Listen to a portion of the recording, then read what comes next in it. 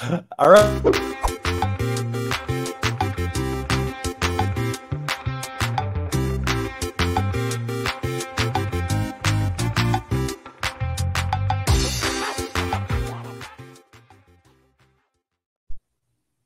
Hello and welcome to yet another Motor1 Test Car Happy Hour. My name is Seyth Miersma. Joining me today is Jeffrey Perez. Hey, Jeff, how's it going? Hey, good. And sorry, I'm laughing a little bit. I don't know what you guys heard out there. I think we weren't live. We had a few false starts with our jaunty theme song to Test Car Happy Hour. So apologies if you're seeing the recorded version of this and you just heard me laughing out of nowhere. That was why. Cool. So we are talking electric cars today. We're talking to all of our friends who are following both Motor1 and Inside EVs on YouTube and various social channels. I want to encourage all of you, if you're interested in electric vehicles, and typically you're joining us from Motor1, please, by all means, check out InsideEVs.com, subscribe to the feeds, subscribe to the YouTube channel. You'll get alerted when we come on live with stuff like this. Plus, you'll get the Inside EVs podcast. We love to cross over when it's relevant. And today, Jeff and I have 3 cars to talk about that are all either electrified or fully electric. So I think super relevant and great content, including, we'll talk about it last, probably one of the best cars that I've ever driven in my entire life, which is very exciting. So as ever, wherever you guys are watching this, we know that Kevin Hawthorne is watching this from Lakeland, Florida, and we're happy to have him on board.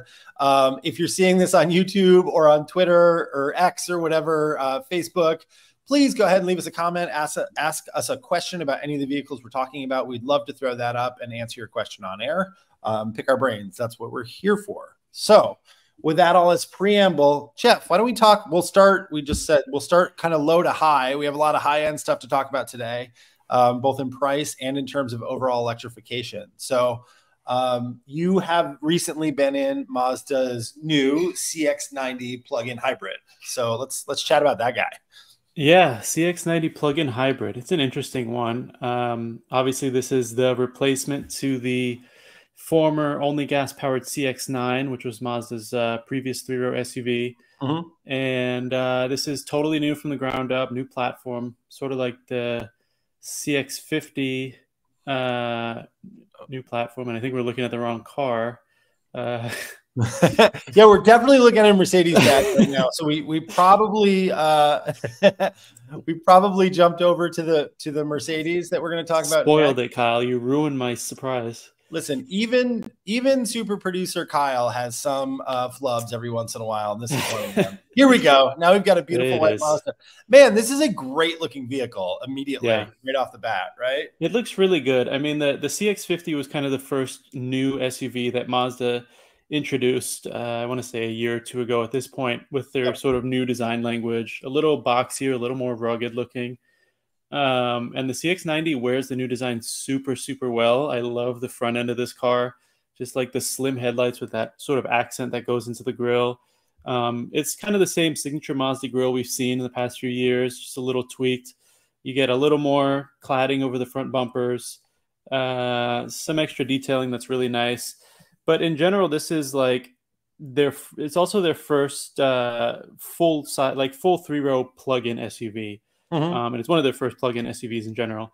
And it's really, really interesting because Mazda does this thing really well. I think that only a handful of manufacturers can sort of do, is that every Mazda you drive feels like a Mazda, for better or worse, right? You get into a CX-90, you get into an MX-30, you get into a Miata, and they all have the same sort of strain of DNA that makes them feel really familiar. Mm-hmm. Which I love. I love that about all Mazdas. And the CX-90 is no different. Like, it just really feels really like just planted and capable and handles really well.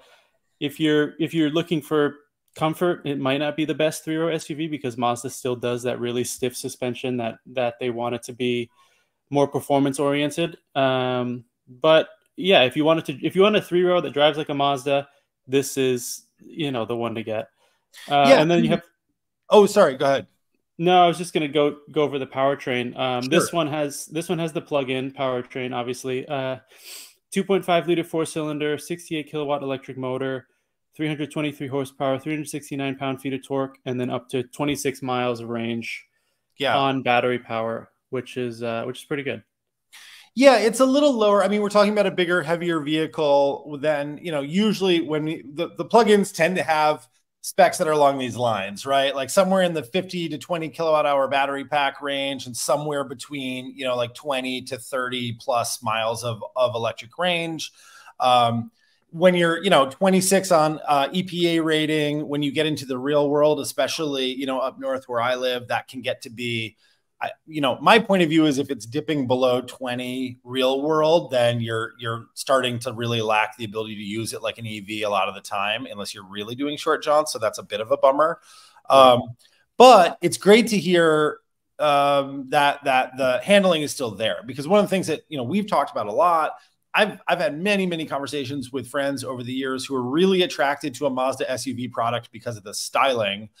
And then the trade-off that you always have to let them know is just what you're talking about, right? Like what you're getting is excellent handling in a vehicle that most people don't care about handling about that much, right? And what you're losing is sometimes a little bit of space and a little bit of that kind of like plush ride quality. So it sounds like they're sticking to their guns there.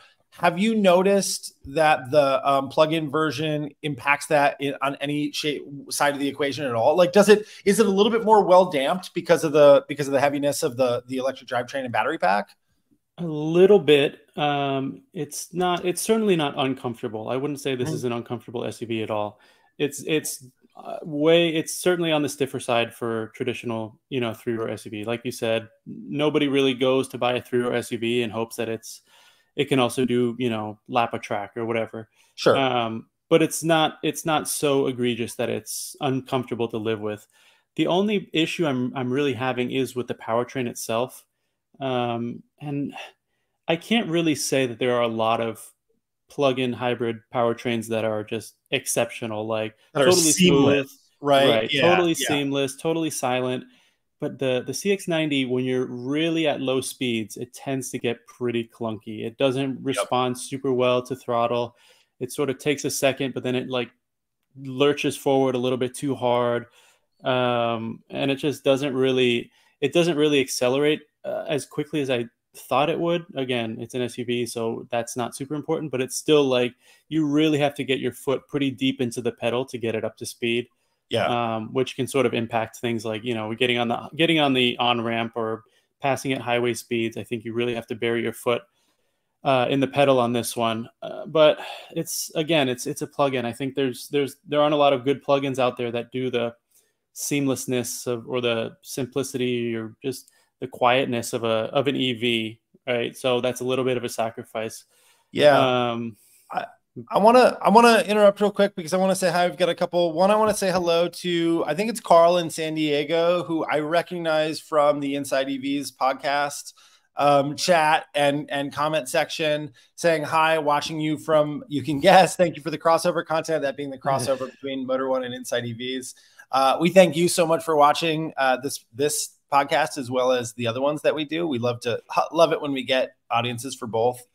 And then Greg Kramer is weighing in to say that he says, hi, it seems nice, but if anything, the CX-90 is just way overhyped. He doesn't get the styling either. In person, it looks very slab-sided. That's interesting because I don't like, and aesthetics are all like kind of in the eye of the beholder. People see the same shape and think differently about it. I've always thought that, like, again, with the CX-90 in particular, but with most Mazdas, they tend to have really nice sort of sculptural big body panels, which in my mind cloak a little bit the length and size of something like this, like a three-row vehicle. So I don't know that we're seeing it exactly the same way, Greg, but what about you, Jeff? Do you think you ever see like dead profile? Does it look a little slabbier than it does in those cool angled shots? It actually does a little bit. I think the side profile is very, so the CX-9 was pretty swoopy. I think the design of that was a little more angular and interesting than this is in general, because the door panels are a little bit flat. Like they kind of lack the detail that the CX-9 did. But I think the whole design, the design as a whole is really cohesive and really nice. It's just from certain angles it does look a little slab-sided. Yeah, I can see that too. And really it does come down to very often what you're, seeing in real life, right? Like photos and videos. Obviously, like Kyle's having a connection issue. Sometimes it can be a little fuzzy or just distorted, and you see more in reality. So maybe you and Greg are seeing it the same way. I want to say hi to fellow journalist and friend of Inside EVs, friend of all of us, Michael Betancourt too, who says, Michael says, smart Thursday move. So we'll stop there. This is not the Inside EVs podcast, which you'll still be able to see tomorrow morning at 9:30. We have not moved that yet. We've had that same time slot for about 3 years. So you'll see those guys go up tomorrow morning. This is the happy hour podcast where we just talk about the cars that we've been the test cars that we've had over the last week or so. And we chat through those on Motor1 always. We bring over the Inside EVs audience when we're talking about stuff that's electrified or fully electric, as we are mostly today. So, and then he asked the question, any DC charging like the Outlander PHEV or the Range Rover Sport PHEV? Did I miss EV range? EV range you did miss. It's around 26 miles, 26 point something miles of pure EV range. And I don't think, Jeff, you tell me if I'm wrong, I don't think the CX-90's architecture supports DC fast charging, right? No, it doesn't. Which I think is okay. Most plug-in EVs, small battery. They don't really support level 3. Like you said, the Outlander and the Range Rover, I think, are sort of outliers in that respect. But no, level 3 here. But I am glad that Michael brought up the Outlander PHEV, because when you're talking about how many or most of the plugins that you've driven, especially, the 3 rows, don't have that really seamless handoff between powertrains. I will say, and I only drove a prototype in the very early going, but I did a small first drive on the new Outlander plugin, and I thought the powertrain was silky smooth, right? And I thought that they had managed that really well. Their point of view was always trying to make the thing kind of act and drive and have the same response as like a full electric vehicle, even though it is a hybrid gas and electric vehicle. So that's an interesting one to come back to, Michael, and one that we should probably talk about more. We can make that comparison a little bit more. But if you're looking for that smoothness in terms of the drivetrain, I think Mitsubishi has actually done that really, really well. There's a lot that I like about that vehicle. In fact, it's much smaller. The third row is basically unusable compared to the. It's more of an emergency third row.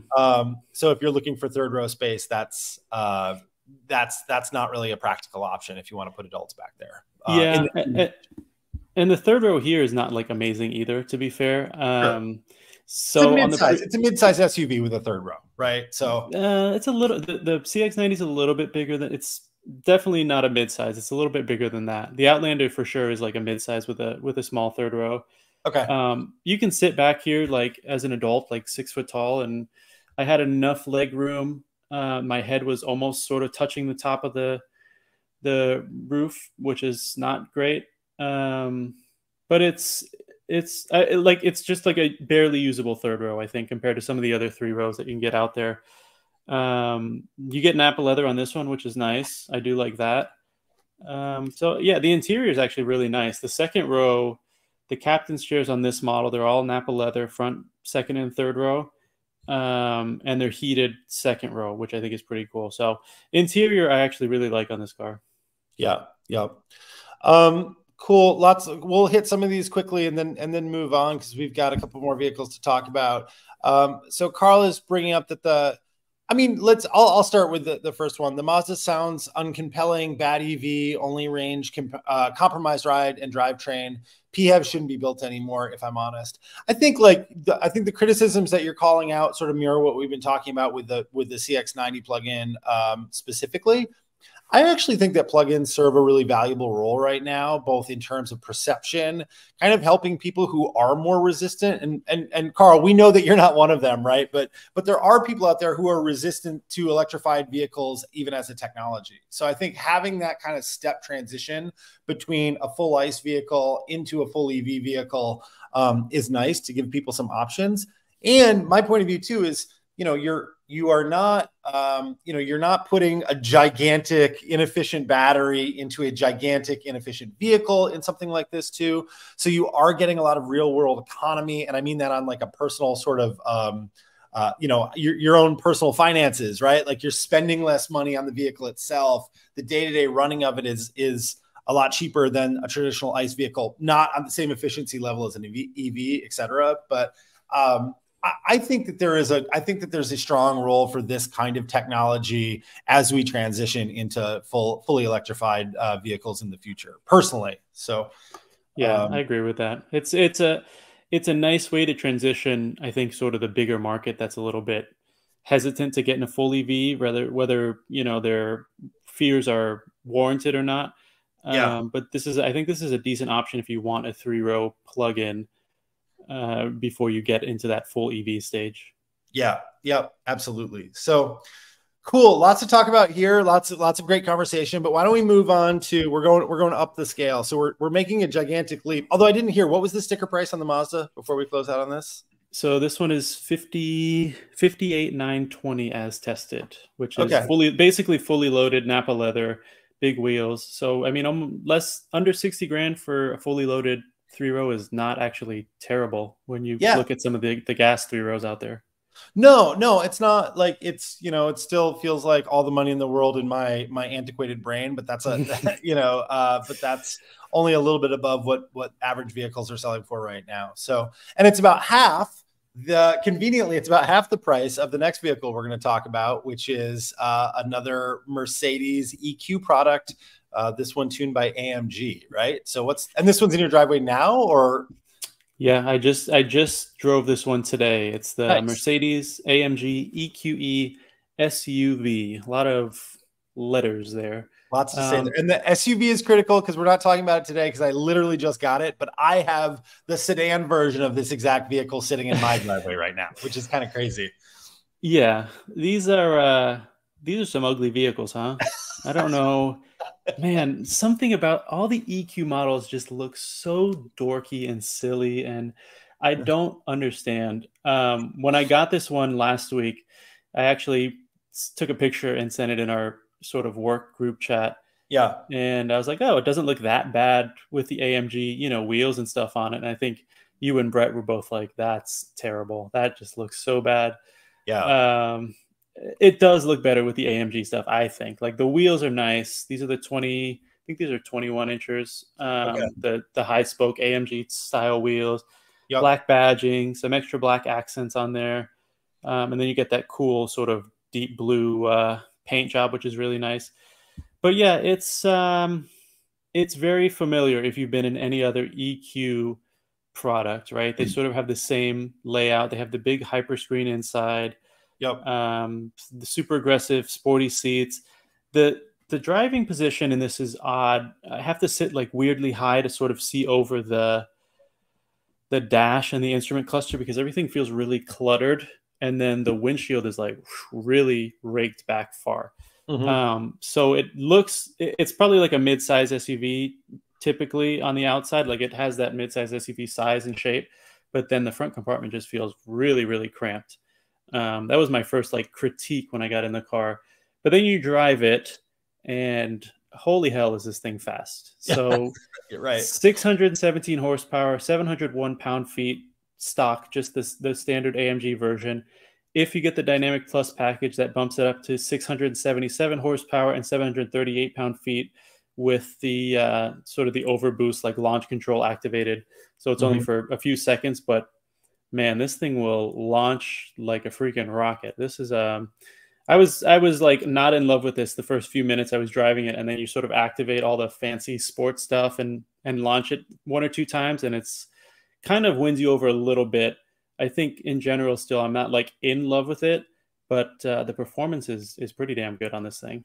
Yeah, I mean, it feels very much like a very new, very modern competitor to what people have loved about the Tesla Model X when that one first launched, right? So an expensive SUV with good size, with kind of very futuristic styling and tons of power, tons of acceleration. That wow factor that I think people really craved in the like kind of first and second generation of fully electrified vehicles that we were driving, right? So I think this is a really interesting vehicle. I also agree sort of the styling is polarizing. We've got Greg Kramer saying he likes it better than the Mazda that we were just looking at. I would take issue with that. However, I will say that once you're sitting in the car, now you're probably right. Like I need to feel the seating position here and figure out whether or not it actually fits and like the seats feel great. But Mercedes is doing some of the best work in the entire world right now across the board from like bottom. This is not just with their, $100,000 AMG kind of flagship products. I think their interiors are really innovative looking, really interesting shapes, cool materials, typically really great seats, front and rear, you know what I mean? Like, and then I don't need to have a hyperscreen in my life. I don't dislike it either. I don't feel that strongly one way or the other. I would go if I had the option to get any one vehicle without hyperscreen. I probably wouldn't pay extra to have it because I don't need it, but it does look completely sort of streamlined and like just like one flowing piece when you're in the cabin too. So I appreciate it for sure. The seats are really great. The front and rear seats are just like super, super comfy. And the AMG ones here are really well bolstered. Like they keep you in place. It's a seating position that I'm just sort of, I can't get, it's hard to get a good seating position. I'm either sitting too high or too low, and it's hard to see over the dash. But yeah, the seats, the materials, the interior is really, really nice. Hyperscreen, I'm with you. I could like live without it. I think it's just way too much when you're driving. It's too hard to use everything that you might want to when you're driving, especially with the amount of sort of like stuff that they just bake into the screen. But it's cool. And passengers have their own screen too, which is nice. So when people get in this car, they're like blown away by the technology, and especially at night, the ambient lighting, the red seat belts. So it's definitely it's a really cool and nice interior. Yeah. So Michael is asking, is it the most beautiful EV interior or interior overall? I don't think it's the most. I don't know if it wins. That I'd need to put a little thought in what I would rank as like my top all-time interiors. Although again, the car we're about to talk about next will be high on that list. I just mean that as a brand, Mercedes, I think is doing.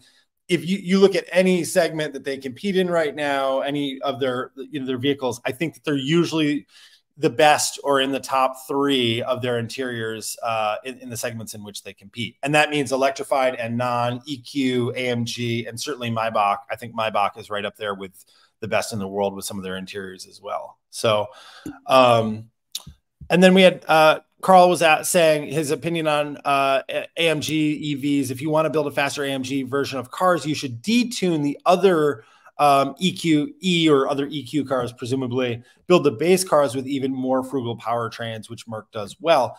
I think that's fair. Like we haven't talked about this yet, but we've had lots of conversations, and I think the AMG versions of Mercedes products come into it. Certainly, we've talked about this with the kind of faster versions, the tuned up versions of BMW EVs, that it doesn't always feel worth the price, right? To have that extra power, because the base models of so many of these vehicles are already really quick. Top speed isn't a concern in normal driving anyways.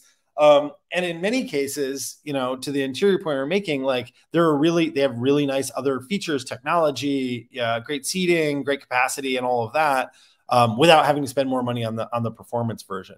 Do you think this is, at the end of the day, like you're getting enough for the AMG version of EQE SUV? I haven't driven the regular EQE SUV, so It's hard to say that it's worth, whether or not I can fully say that it's worth it or not is like yet to be.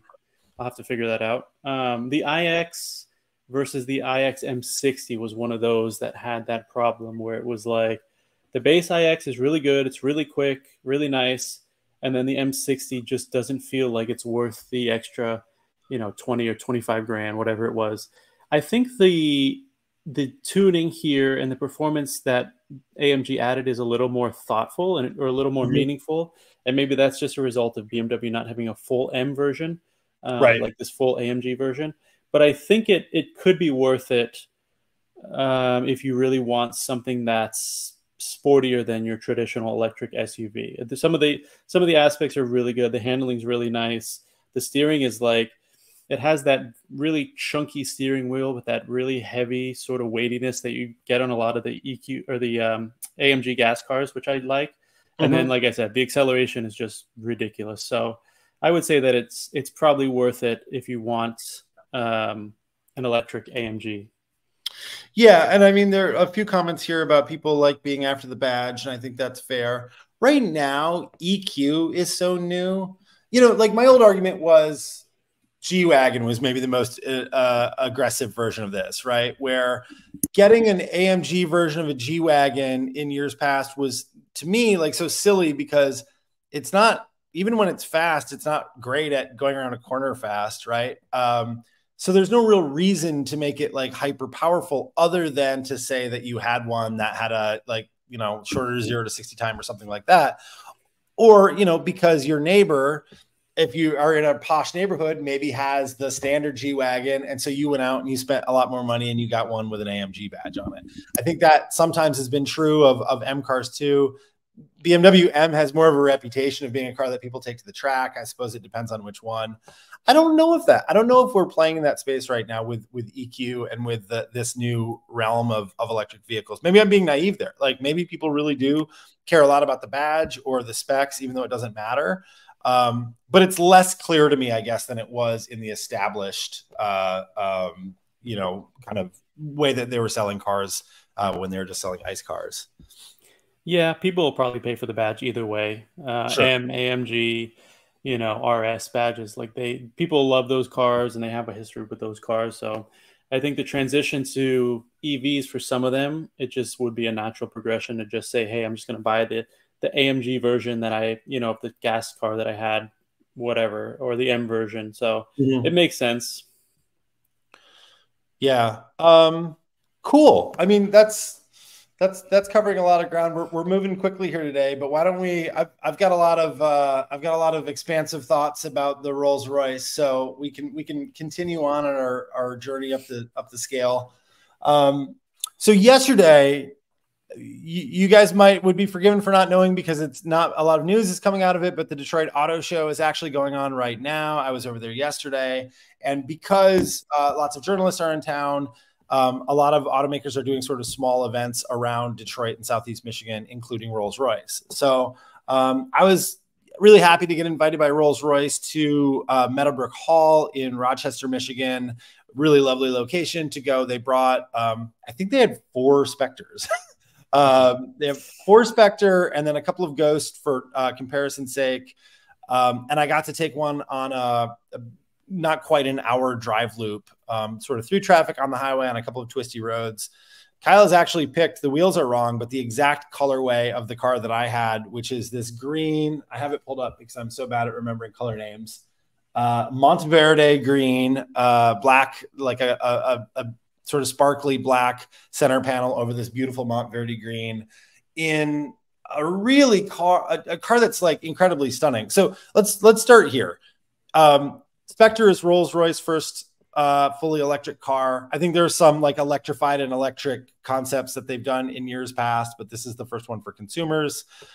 We have a first drive of it on Inside EVs from earlier this summer or late in the spring, where I think a lot of my comments will be echoed about it being a fantastic car. We're talking about 260-ish miles of range. I have the specs pulled up here too. I think it's 561 horsepower. Hold on. Yeah. So 584 horsepower, 664 pound-feet of torque, and a claimed 0 to 60 speed of just under 4.5 seconds. None of that matters. Right? The range doesn't really matter. The efficiency, which I'm sure is far from class leading. This vehicle doesn't really matter. Honestly, even the power and the acceleration don't matter that much because it is the one that I drove was $530,000 to start, and they're just not playing in the same not even time zone. They're not even on the same planet as other, even things like Mercedes-AMG products, right? Like Mercedes Maybach are really lovely and really refined and nice to drive, and unquestionably a better value if you're considering like what you're getting for every dollar spent. But I was talking to the PR guy, his name's Jerry Spahn, right after I got on my drive, and he was joking, he was being serious, but in a jokey way, because we were talking about the vents in the car, which are, a directional, a round porthole style vent that like directionally can go up, down, and side to side, and they're chromed metal, and they don't look that much different than something you might see in a Mercedes or a Lexus or something like that. The difference is when I would ping my fingernail against them, they make a sound like I'm clinking two pieces of fine silver together, right? Like it's very clearly a super heavy, really beautifully finished piece of metal. And we were talking about that, and Jerry made this offhand comment like, yeah, it's amazing what you can do with a car like this when you don't have to worry about engineering everything to a price, right? Which is probably the most obvious thing that you can say about a Rolls-Royce, but also it's really relevant to understanding what it's like in every other vehicle, in Mercedes EQ universe, in like Tesla and Polestar, and even Lucid and Rivian were operating at a higher price point. They still need their costs to be at a certain level so that they can sell it at a certain price and hit a large enough market to make money on it. Rolls-Royce is emphatically not that. They're like, how do we make this as good as it can be and then just sell it for whatever it costs plus our markup, which is an entirely different way to engineer a car. So that alone, I think, is really instructive in like how like the car goes down the road, because the seats are incredible. Of course, it's got all the stuff that you would expect that makes it feel really special right away. The lamb's wool floor mats or whatever. I actually can't guarantee that. I was supposed to get a build sheet on this car that I haven't received yet. But, just like the most beautifully appointed upholstery inside the car, everything's incredibly plush. All of the touch points are beautiful, feel nice, look perfect, are impeccably finished. And then driving the car is sort of the same way, right? It is incredibly fast, despite the fact that the specs are sort of down relative to other, kind of crazy performance electric vehicles. Rolls has intentionally done some of this. They limit torque on initial throttle input. They wouldn't say how much, but they want the car to pass what they call the champagne test, number one, which is and I guess the story goes that the CEO actually does this on occasion when he's in the back with the driver, put a glass of champagne on the tray table or center console or something like that. And then the driver has to accelerate spiritedly. And if the car moves enough to cause the champagne to spill, then they go back, they need to retune the car, right? So one thing they didn't want to have in this car is they didn't want that like feeling you get in a Plaid or a Lucid Air Sapphire or something like that, where your face is just getting sucked back into the seat, because they need the car to sort of perfectly and powerfully, but still gently pull away from the line or accelerate through traffic, and too much torque at the wrong time upsets that experience. So, it's just fascinating. Like it's a completely different universe that, like I said, that this car is operating in every respect, including driving and riding in it. So there are like a few brands where you have this sort of expectation before you get in the car, where it's either, you think this is going to be amazing, or you think it's going to be not great. And a lot of times, like, certain cars, you're like, okay, this is pretty good. Maybe not as good as I thought it was going to be. Every Rolls-Royce I've been in is every bit as good as you think it is. Like the attention to detail, the what is it? The lamb's wool carpeted floor mats or whatever that is. Some of the best just for like in-car material I've ever put my hands on. And something as little as just the air vents, that pinging you get when you touch the air vents. I can only imagine how good this thing is, having not driven it. But it's amazing what they can do. I mean, not like you said, the specs aren't even that impressive when you sort of compare them to other high-end EVs, but it's a Rolls-Royce. Who cares? Like, everything they've done on this car is impeccable and amazing, and I love the way it looks. It's such a good-looking car. Yeah, I agreed. And I think one thing that didn't come through for me when I was seeing the initial photos and like our first contact can't come through, I thought that this was kind of an ugly car. Partially because the grill is so bold, and going back a few comments, I think maybe Carl is representing what a lot of people would think, maybe in real life too, but looking at it, saying it's really challenging not to look douchey driving a Rolls-Royce this flashy, and you buy it to look good, so that's a flawed formula. I think that it's way more impressive and a lot less douchey or over the top looking than you might expect when you see it in real life. Though there's no question it's something very different from everything else that's on the road too. So who knows? I think people bring their own perceptions of brands, and obviously knowing the price point like changes it a lot too. That's more of an individual thing, but like as an object in space and on the road, I think that it actually looks really, really good and far better than I expected it to as well. So, yeah, it's really fun. And then Kyle asked, does the average Rolls-Royce buyer really care though? Let's consider that many who can afford a Rolls wouldn't be the one that's driving it. They would be getting driven. So I just want to like, I think that's not an uncommon thought.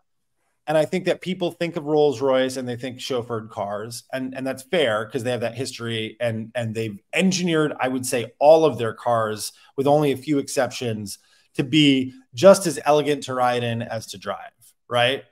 But I think it's long, like Rolls-Royce has long since said, at least in North America and certainly with the US owners drive their cars, they are not chauffeured in their cars, right? So they do have to be good to drive. It's not a moot point at all. In fact, it's really germane that like a car like this, and of course this is a coupe, it's got about the biggest single door I've ever seen in my entire life. It's still really easy to access the rear. There's plenty of room. You can have that sort of executive experience if you do want to ride in it. But this is meant to be a driver's Rolls-Royce. It's meant to be a car that you drive, not ride in. So, yeah, and one of the things that I talked to one of the designers at Rolls-Royce last year at Pebble Beach, and one of the things that they love to talk about is how much younger their clientele is getting, right? With the Cullinan, and I assume with this one, it's a big celebrity car, obviously, and yeah, it can be kind of douchey, some of them with the crazy colors and wheels or whatever they put on. But the fact that the buyers are getting younger is sort of interesting, and I think that the Spectre is only going to do more to enhance that with the electric powertrain, and you can only imagine that in the next few years there's got to be more EVs from Rolls-Royce coming down the line. So it's such a natural fit, and it's sort of cliche to say at this point. And Greg makes the good point too, and I think he's right. It's hard to get excited about a car that's for a few hundred people. That's true, I think, from one point of view. Like, will this have a massive impact on the market? Is it going to move the needle in terms of electrification and technology? I think the answer is no. I think the reason that this car is interesting is the same reason that like the cars that you see at Concours, like Pebble Beach and Amelia Island, are interesting because it's got a crazy high level of craftsmanship and attention to detail, and can do things both on the move and sitting still that you simply can't afford to do in other cars that you have to sell at a lesser price point. So I get it. Like, it's not an important car in a macro sense. It's important for Rolls-Royce as a brand, and I guess vaguely important for BMW as the parent company, although they operate really, really independently. But it's definitely an interesting car, I think, if you're interested in cars or transportation at all. If for no other reason than because they've changed the powertrain entirely. They've never had a fully electric vehicle before. Electrification absolutely plays to the inherent brand strengths of Rolls-Royce. And so they've made this transition to an electric vehicle by only enhancing everything. Like, there is no real downside at all to driving a Spectre over a Ghost, for instance, because everything that Ghost does, I think Spectre does better. And everything that's important about being a Rolls-Royce is amplified by an electrified powertrain. So, I just think it's really special. I mean, it's not important, but it's really special.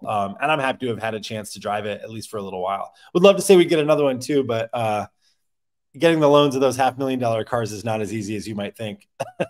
Yeah, even for car riders like us. So yeah. Cool. This has been great. I don't know. Again, only 3 cars, the 2 of us today, so we're a little bit shorter than we typically are. I want to thank you guys a lot. This has been a great, like, active conversation, lots of comments and questions. If you do happen to catch this podcast afterwards, when after we're live, go ahead and leave us a comment or ask us a question on YouTube, and we try and get through those at least once or twice a week to answer anything that's outstanding. In the meantime, we will be back next week, Thursday at 2:30 p.m., 11:30 a.m. Pacific time, to talk about a lot more cars. I've already sort of previewed. I've got another one to talk about too, but I've got an AMG in the driveway right now, the sedan version of the car that Jeff is driving. So lots more cars and lots more fun. Yeah, definitely. Cool. All right. Thanks everyone for joining us. We'll see you next week.